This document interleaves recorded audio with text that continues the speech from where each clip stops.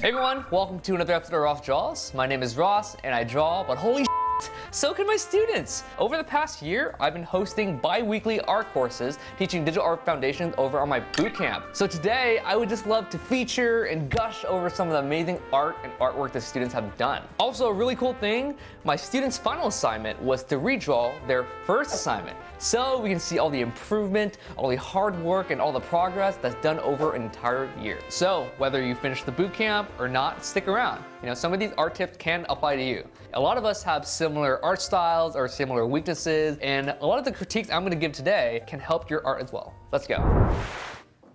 All right, first one up is Lucia R. Dang! I think your before piece looks great. You know, there's soft lighting, it's vibrant, and the skin tone looks good. You know, when people start digital art, they mix like black into their skin tone. It could feel muddy, but you did a really good job. And in your newer piece, it's an obvious glow up. Oh my gosh, she's intimidating. I feel like even the character evolved. This is like level 1 of an RPG and then level 100.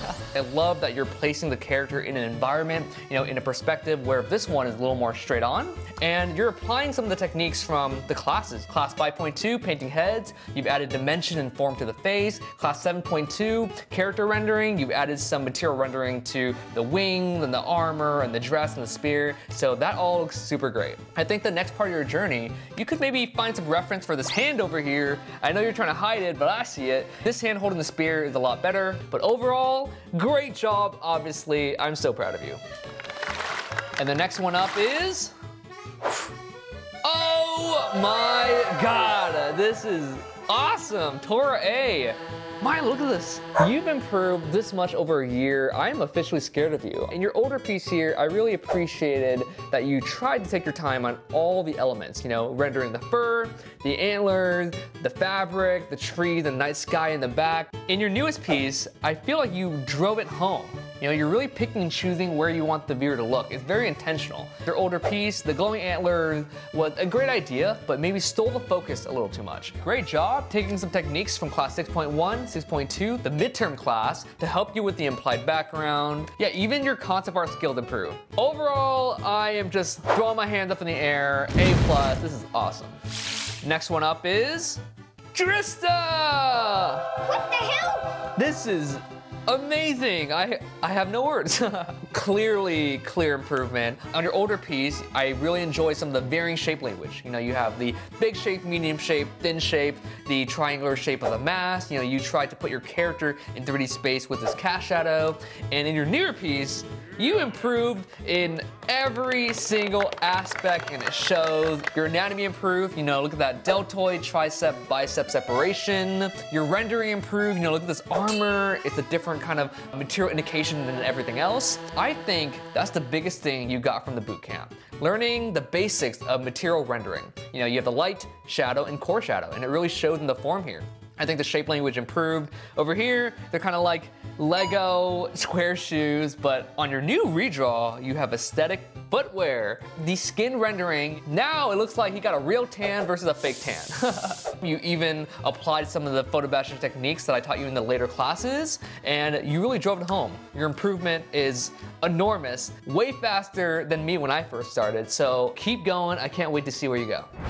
Next one comes from Misharuyo. Dang, this is an awesome portrait. I think your original piece here, I really enjoyed the vivid colors. You know, the warmth is cool. You have the moon circle shape in the background to help frame the focal points. I love the over-the-shoulder, kind of soft, classic photography pose. It makes her look soft and elegant. And then on this piece, someone hurt her and she's mad and she's gonna f you up.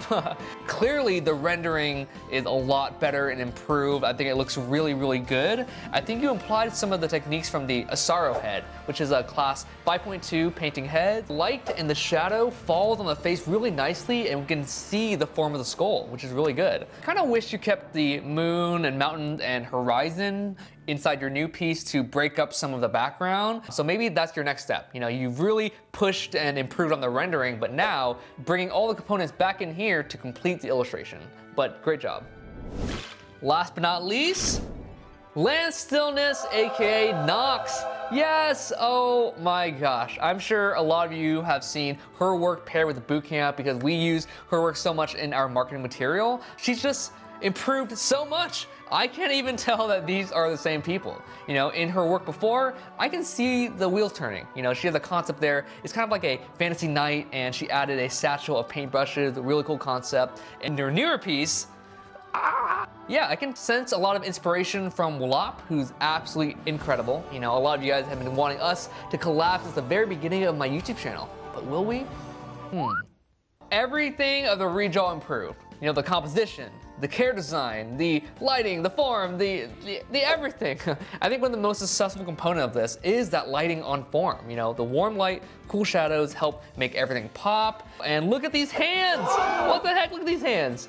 The rendering on the hand, the face also improved. The next step in your journey is maybe differentiating some of the rendering treatment on the bird versus the armor. You know, pull up a reference of armor, pull up a reference of a bird, and experiment with different brushes and try to get that as accurate as possible, and it can improve that next level of polish. Yeah, so those were some of the redraw assignments the students have done. You know, I really wanted the bootcamp to feel like real school, and so we also had a midterm and a final. So I would love to run you through some of the other amazing work in the bootcamp. Here we go. Ooh, yeah, so these were midterms. The task was to illustrate a character with an implied background. And so this comes from Benjamin Ben Draw. I remember seeing this one on social media. It really caught my eye. Like, the character is in focus, but everything else is blurry and moving. I think you've really nailed the movement and the dynamic aspect of it. Oh! I cannot take my eyes off this one. It just speaks to me for some reason. It's just like a favorite. I don't know if it's like the vivid colors or maybe it's like mermaids. This one comes from Sarah Bambeazled. I think you nailed that dapple lighting on the skin. I think you could have incorporated some of that on the lily pads here. They seem a little like flat.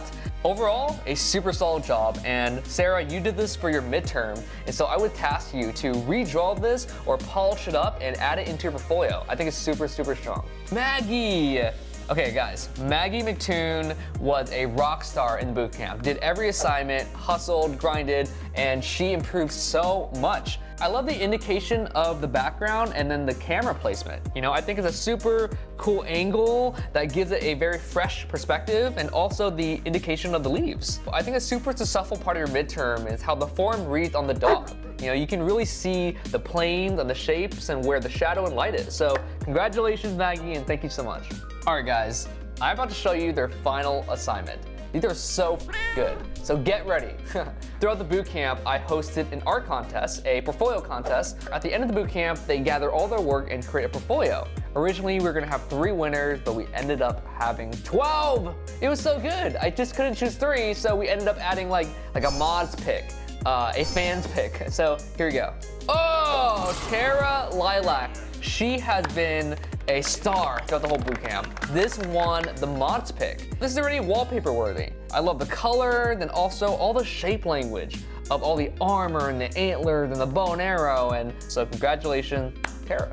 Noctifer! Part of their final, they also had to explore a few different moods. Each one of these variations tell like a different story, and I think it's super impactful. I think they're all unique, all different. Noctifer's final just blows me away. I love the high key painting that makes it more dramatic. I love all the shadow and light shapes. So overall, I think you crushed it. Congratulations. I saw this on social media and I freaking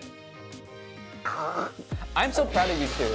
We found some of Belle's old work before the bootcamp. Comparing it to this is like 2 wholly different artists. Yeah, one thing I taught in the Cinematic Master Studies class is a lot of films are orange and blue. You know, Avatar, Pacific Rim, even though it's done a lot, we do it because it works. And this is a clear representation of how it works. Most of this is like cool and blue, and then we have peaks of orange, which really draws my eye. Also, Belle's won the fan pick. So congratulations, I'm so proud of you, and clearly the fans love your work.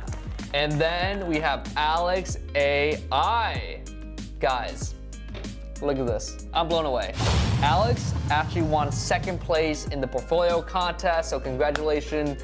You were a beast throughout the whole boot camp, I think everyone was like in awe and shocked at her skill. What I love about Alex's work is that everything is so clear. There's so much clarity. I know some artists, including myself, when we don't know how to draw something or something doesn't work, we just kind of like hide it in the back with some brush strokes, you know? Oh, it's painterly. But Alex is like, no, I'm gonna figure everything out. These are coins, this is a spirit fish, this is armor, this is fabric, this is hair. I think there's such beautiful clarity in Alex's work, and I praise you for that. Congratulations on winning second place, and I'm very, very proud of you. So if Alex won second place, then who won first? Drum roll, Mogo Tasia. Yes, she won the whole frickin' thing. Oh my gosh. So we looked at track record, and Mogo Tasia was a rock star, did all the assignments, midterm, finals, hustled hard, gave 110% on everything, and her portfolio was just incredible. I think why she won first place. Her portfolio truly felt like an extension of who she is. Thought about everything from the graphic choices, the graphic design, the logo, the type. She chose what to leave in and what to leave out. Super cohesive. The contest brief was to create a portfolio. It could be a simple portfolio, maybe a simple layout. She really showed us her bootcamp journey. You know, these were from the character design class, film study class, master study class. It's all here. It's just so cool to witness. So guys, please give her a follow. She's absolutely incredible. And I can't wait to see you ascend into greatness, if not already. Yeah, so that was a little taste of the boot camp. There's just so much amazingness and so much talent that I wanted to showcase more of the art and artists. You know, one of my main goals starting the Digital Art Bootcamp is provide quality art education at an affordable price for my audience. Yeah, so if you like what you saw here today and think it can help you, join Digital Art Bootcamp. You know, digitalartbootcamp.com. We have a brand new site, a brand new logo. It already helped thousands of students, so maybe it can help you. Even Milo joined in, right Milo? He forgot to do his final though, so that dog. Yeah, hope you guys enjoy it. Don't forget to subscribe, and remember, every day is the color dodge day.